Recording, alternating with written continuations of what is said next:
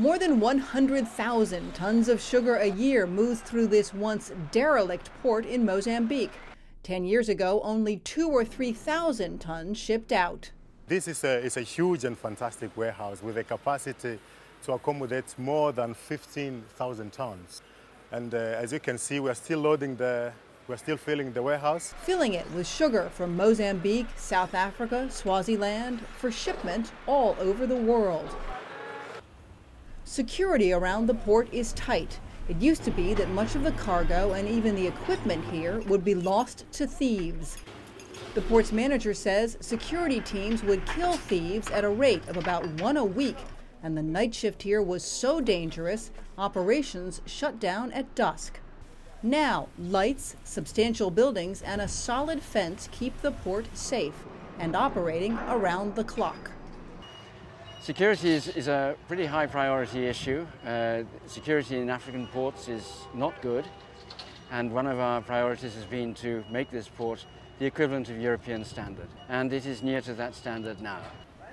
Better security means better business. The port's management makes a return on its investment, and about 70% of the profits go to Mozambique. Projects like this boost the country's economy. Mozambique's infant mortality is falling, and school enrollments are rising as people here begin to climb out of extreme poverty.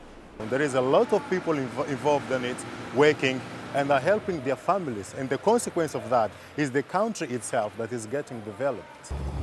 Much better.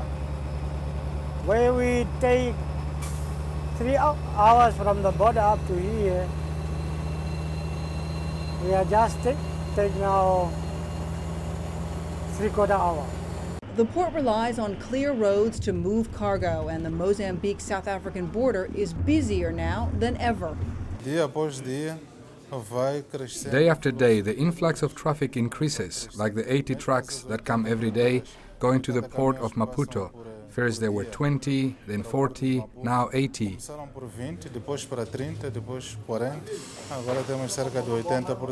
These trucks carry sugar, iron, and raw materials north to the port. Commerce stops only at night, and that's only because customs shuts down at 10 p.m.